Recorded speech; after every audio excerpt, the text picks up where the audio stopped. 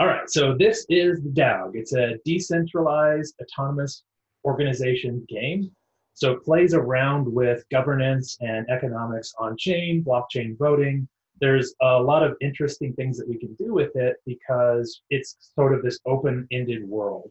You sort of have these emojis, and anyone can create an emoji, and each emoji is backed by a smart contract.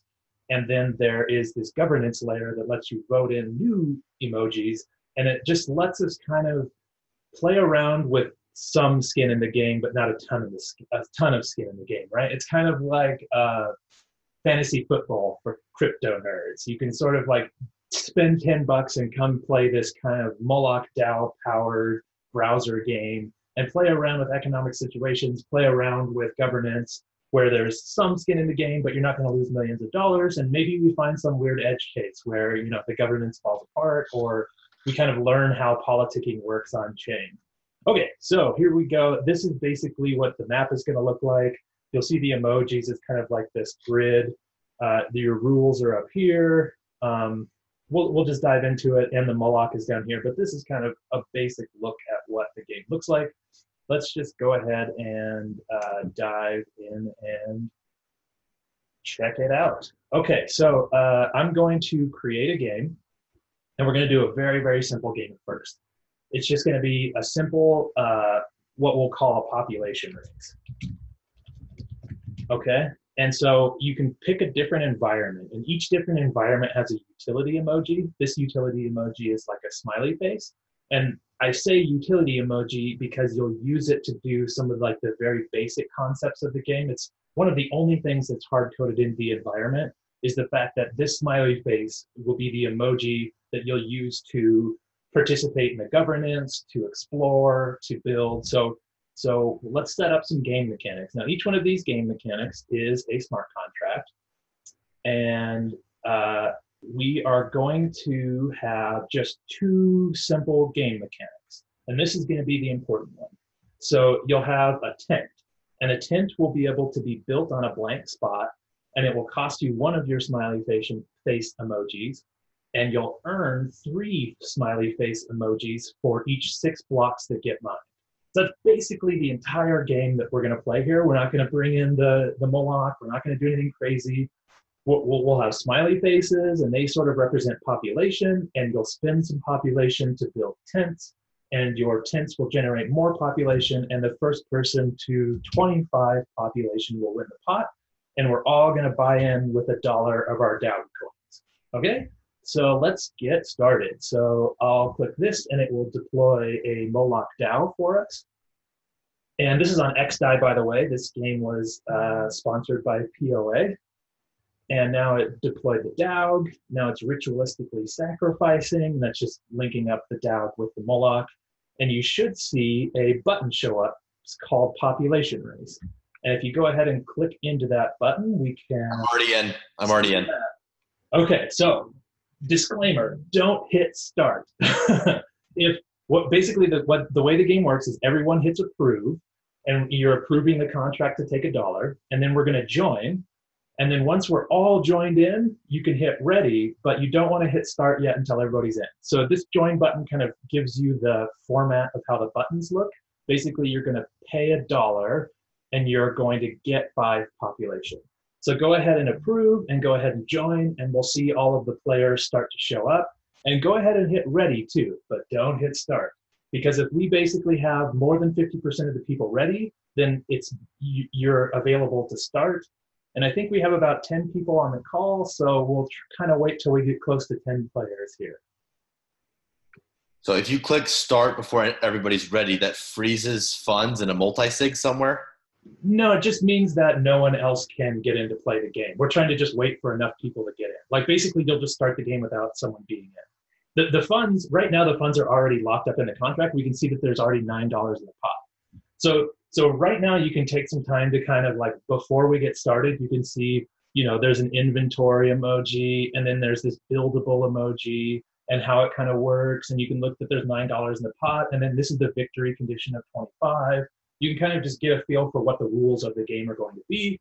I think we have enough people in. We have 9, so we have close to everybody in the call, but let's get started. Unless anybody, I don't see anybody waving their hands in video, so I'm going to assume that we're all ready. So I'm going to hit start. Okay, so over here on the right, we can see the global view of everyone, right? And we can see that everyone has 5 population, and we're racing to 25. So the first action you want to do is click this little build, and we're going to spend 1 of our population to build our first tent. And over on the right here, we're going to see people start to pop in and start to build their tent. Okay, so now you can use some of your remaining population to explore around you. You can see that some other people are close to me already, and territory is important here because you're going to want to have some open land to build more tents on. And the way the exploration works, I changed it. It used to be a little compass emoji, but I changed it into a telescope because the compass emoji is so new that it doesn't show up on a lot of browsers. Some people might notice some of these emojis that are broken, and it totally just depends on what platform you're on. So we can see that this person in the bottom right is really off to a hot start. Something tells me that's probably Mitch or someone who's played before because they've already got 4 tents and they're really generating quickly. But what you can do is you can, now you see this, how this smiley face is shown up next to my tent. That means it's ready to be collected. So every 6 blocks that are mined on chain, I earn 3 population. And you can kind of see the population changing down here. And what you can do is you can build more tents. And that's what you want to do. You kind of want to balance the amount of tents that you build with the amount that you explore, with the amount that you collect. And that's basically going to be this game. We're all racing to try to get to 25 population. This is just an introductory game. We're not using any of the on-chain governance. We're not doing anything tricky. There's just one simple rule: population and building up to that population. Let's see, who's winning down here? Oh yeah, this guy's winning. He's already got 11. Someone is way ahead of us here. Who could that be? So yeah, this is basically it. Let me pull up the smart contract for the tent just to show that it's sort of, so this is the smart contract for the tent. It kind of takes in an emoji. There's a cost array of emojis and amounts. In this case, it's 1 population. And then there's kind of this build function that goes out and talks to the DAOG contract. So each, oh, someone's right about to win. He's already at 23. So each of these emojis is represented by a smart contract. There, someone won. Okay. So that person will be able to be the best. You gotta beat the best, baby. Stop winning, baby. Woo! That's good because you were down to $2. Now you have enough money to play in a bigger pot. So, yep, that is the game. So no one else knows what the fuck just happened. but Just like crypto markets in 2017. What's old is new again, baby. Gotta win. Woo! So copy the template for that game so we can play it again. Basically, you get the idea of it, I hope. What the winner there will have is a button right here to collect, and they'll be able to collect their $9. I think it's still there. I don't think he's collected it yet. Have you collected your winnings yet? I don't even know if I believe that Mitch was the winner yet. I'm not even sure. Stuck up that, oh my God, then I press done, and then the money hits my account. There we go. The rich get richer, the Mitch get Mitcher. I'll sit out the next game.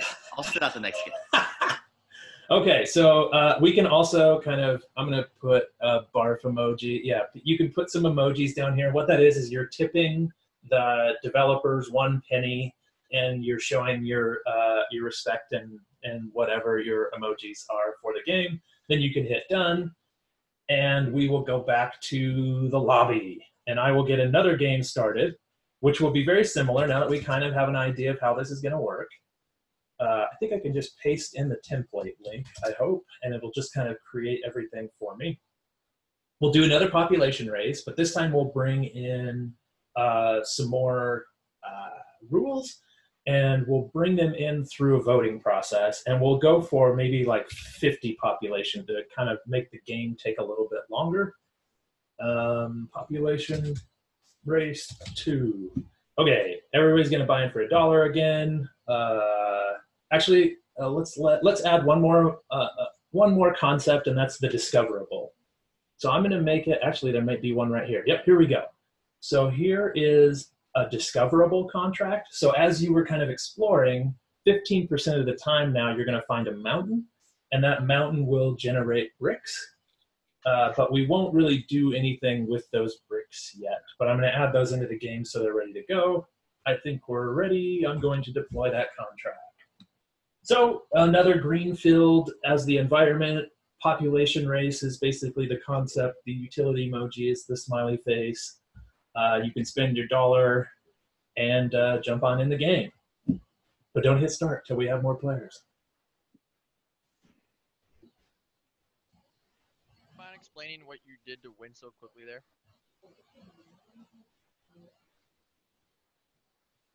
I can't hear your audio. So basically the way he won was he was maximizing his, so your tents are generating your population, right?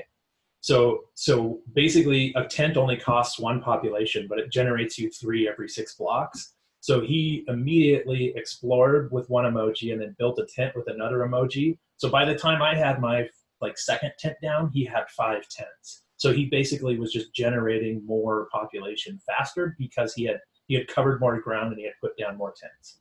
I used to be a pro gamer too, Dota 2, so you're not going to beat my APM, dude. Not telling you that. It's like we learned when we were playing with Amin that like button mashing doesn't really kind of pay off, like because of the way the UI is kind of broken. I need to make it better so there isn't kind of like the 2-layer UI where you click in and you have to wait, you click it and you have to wait. 7 players, are we in? Is everybody in? Go ahead and hit ready. This will be a 7-player game. So so basically you're kind of like balancing, you're balancing, oh, we got an 8th player. Good thing we didn't hit start. All right, there should almost be like a countdown where I hit start and there's like a 10, 9, 8, 7, so people have time. But I'm going to hit start and we're going to start the game. So same game as last time, except for now we've added a few more rules. We've added mountains that are discoverable. Oh no, can I get in? But we want the map here. So this is kind of built so you can have, have some people over to your house, put it up on a big screen. You put this screen up on the big screen and then everyone plays kind of with their local private version kind of on their mobile phones, right? So you can hand out, do I have some DAOG paper wallets? I don't have any DAOG paper. Basically, you hand out paper wallets with private keys in them. I can show you how to generate those. And then everyone just has DAOG tokens and you kind of play the game. Okay, so we're exploring, we're building. This time you're going to find some mountains here and there. And your mountains are going to generate bricks, and those are just some mechanics that we added in randomly. The game is very open-ended. But I'm going to add one other thing. So here's the governance layer I'm going to add in. So it's going to cost me 2 population to add a new rule in, but I'm going to add a new rule, and it'll go up for vote. And we can all vote either for it or against it. So I'm going to create, I think there's already yeah, let's not even do, let's do a fully brand new contract. So I'm going to set it up so you can build a castle.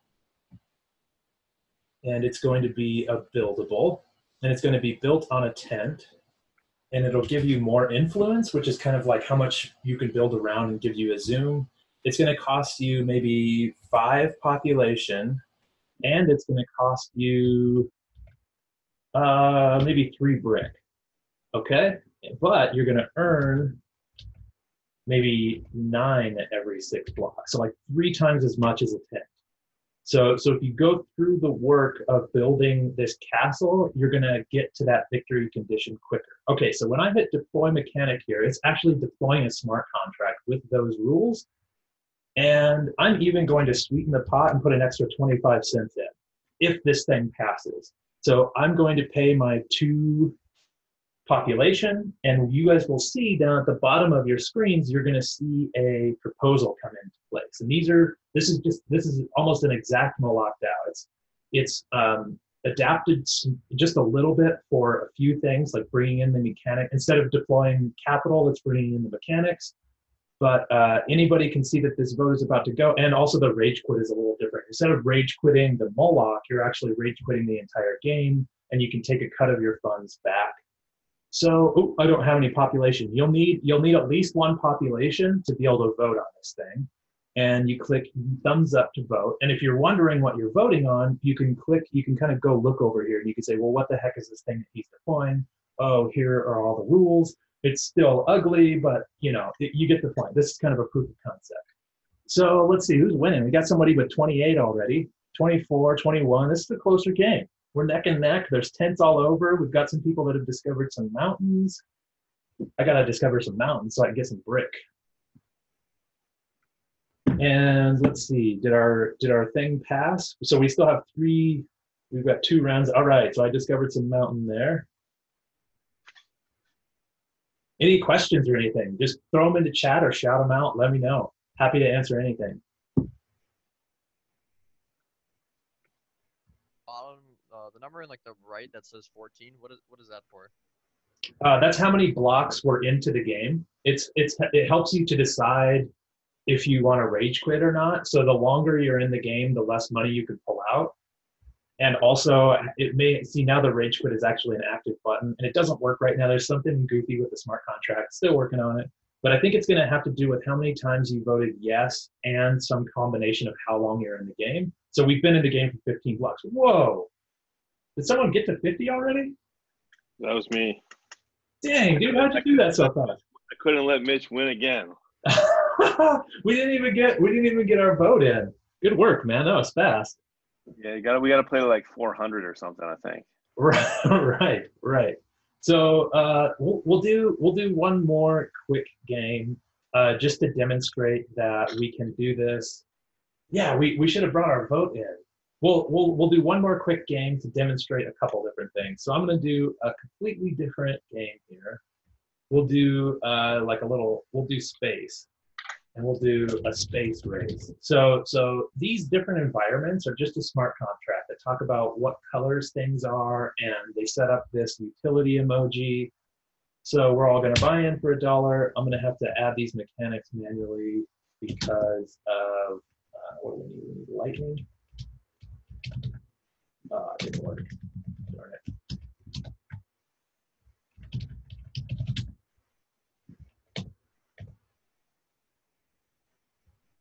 Okay, so I'm going to deploy lightning, and that's going to be our utility emoji. So this time you'll have to use lightning to vote on what's that? Go ahead. Austin, I think Christoph asked a good question. Like, when you say like collect, and then it like goes to the second page, can you press collect and then X out of it, or do you have to wait for it to settle and pop back? No, you totally can. Was that in the Telegram? I missed that. He just asked, I think. Oh, okay. Oh, I see it. Yep. Telegram, yeah. Yep, that you're is saying you have to wait for the transaction to finish. Yeah. No, so I have to write because I have to be quiet. It's all good. Yeah, totally good. I think you said you had a kid sleeping. Yeah, so you can X out. So basically, once you get it started, this is what I'm talking about the UI being pretty clunky. Is once you get it started, it's actually going to work. So you can just go ahead and let that. You could X out of it, but the UI then returns some stuff back, so it's still a little clunky. Okay, so we are going to. It's going to cost you 2. And you're going to earn, what was it, 3 and 6 maybe, something similar. So this time we're going to have a satellite, and it's going to be in space, and you're going to use electricity to build a satellite, and then that satellite is going to generate electricity for you. We actually deployed that contract. Okay, and then let's make it discoverable, similar to what the mountains were this time, and make it, let's see, make it like a moon. Okay, discoverable is a moon, and it'll show up maybe 20% of the time. Well, that's not it. Let's go like, there we go, like 8% of the time. You'll find a moon, and what should we earn from moons?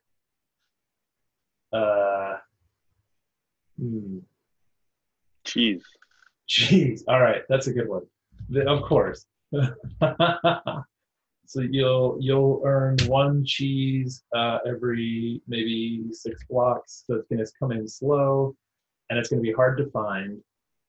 But if you find that, maybe we'll make that the victory condition. We'll make cheese the victory condition. Oh, did I already make lightning the victory condition? Darn it. Let me change one thing here.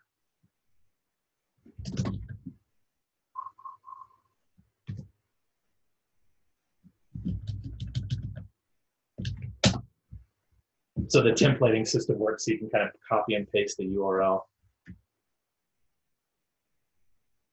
Oh, yeah, there we go. And we need cheese. All right, and we'll deploy that. And we'll have the victory condition be that you earn maybe 5 cheese. And then that should give us time to play around with the Moloch, since this guy cut us out last time. All right, I think we're good. I think this will work.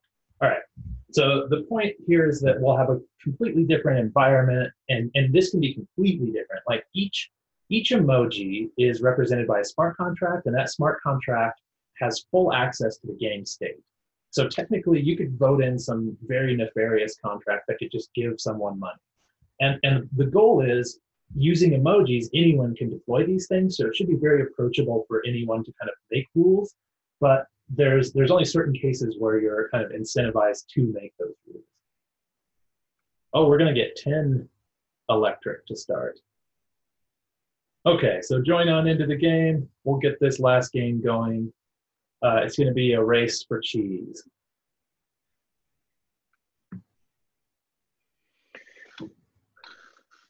So yeah, you start with electricity. Yep. You build satellites. Yep. Electricity will be the utility emoji, and that's what you use to vote or discover or build. And you can see this satellite will cost you 2 electricity to build. Gotcha. Okay, I'm going to hit start. And everyone's racing to get 5 cheese, and you get cheese from generating the moon. Now, in this case, and you'll see it's black now, right? The world is a kind of a different color. It's just kind of like a space background. There we go. Satellites are up, and we're exploring deep space, looking for moons that generate cheese. But in the meantime, I'm going to deploy something. Oh man, someone's already got a moon? Dang. Got a moon. Let's say you could discover, no, let's discover a UFO. I just type UFO.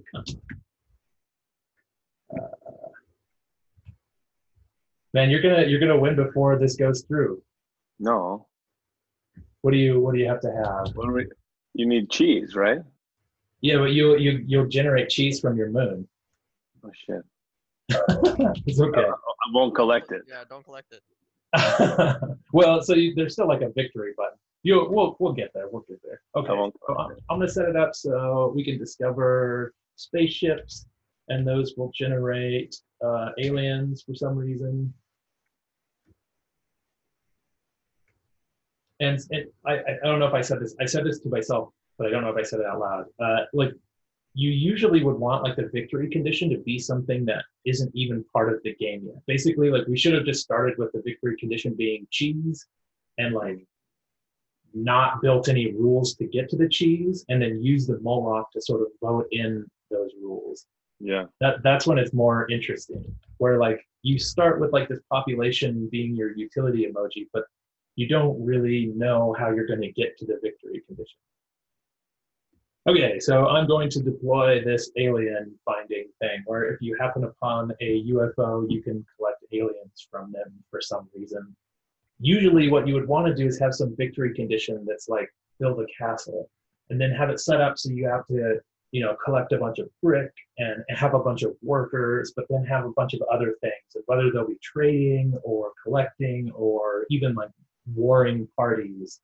And you can see how kind of like these two people are kind of invading on my territory. And if they were to cover up all these blocks, then I wouldn't be able to even move. You can surround someone, But eventually there could be war where you can take over a piece, so there's like kind of these movable elements.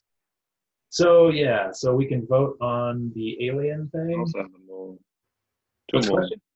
There's 2 moons.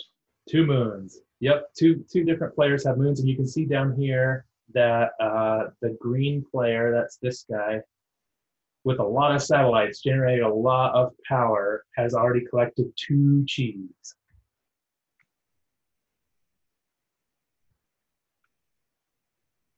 But yeah, a lot of people talk about like Settlers of Catan. I think that after talking to ABSA, it would be good. Alex Mendez, it would be good if the tiles were like hexagons instead of squares, or you could have a choice, right? Because you may still want squares. Like you could technically like set up the game of chess here and have all the pieces be movable and have them be on rules that are based on chess rules. Then you could like kind of play chess for DAOG dollars for some reason.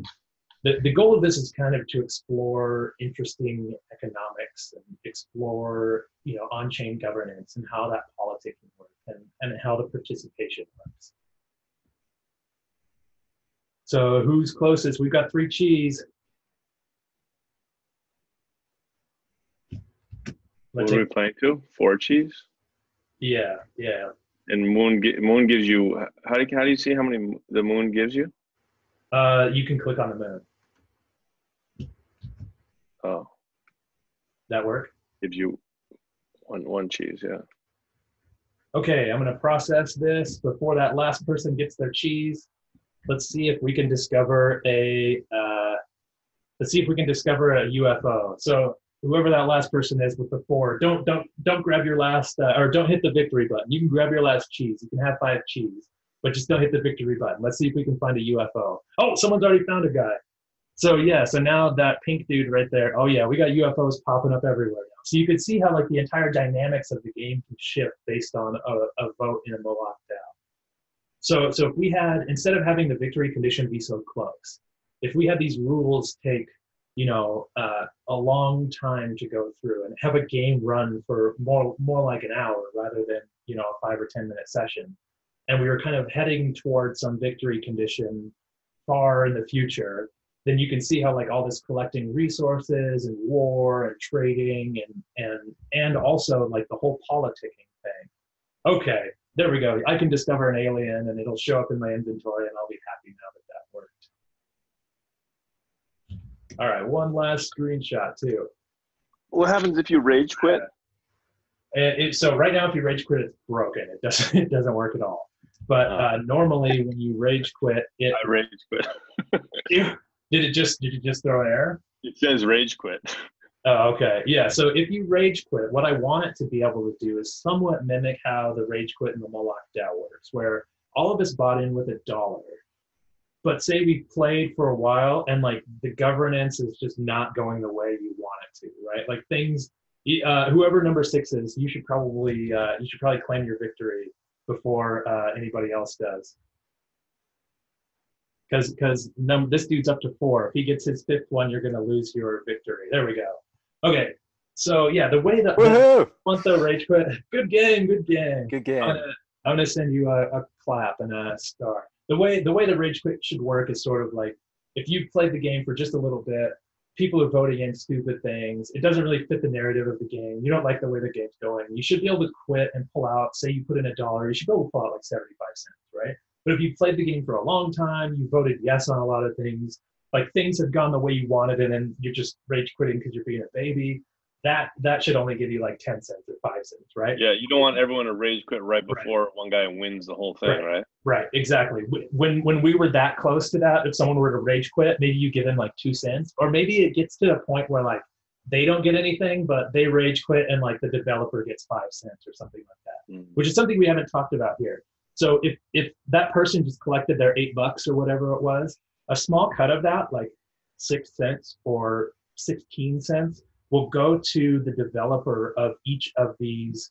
So what it does is it takes all the mechanics that we used in the game, and each of those has a developer that created them. It's going to give them a small cut of the fees. So someone, it's me because I built all of them, but once everybody is kind of participating in building smart contracts and adding to the ecosystem, they will be rewarded back if their pieces are used in the game. All right. I think that was a good playthrough, guys. Thanks for playing along. I appreciate all the participation. Hit us up in the Telegram if you have more questions. Thanks for playing the DAO. Thank you very much. See you Thanks, guys. Austin. Thanks, dude. Thanks, guys. Good game. Any more questions before I close the window? All right. Happy Wednesday, everybody. Thanks for playing the DAO.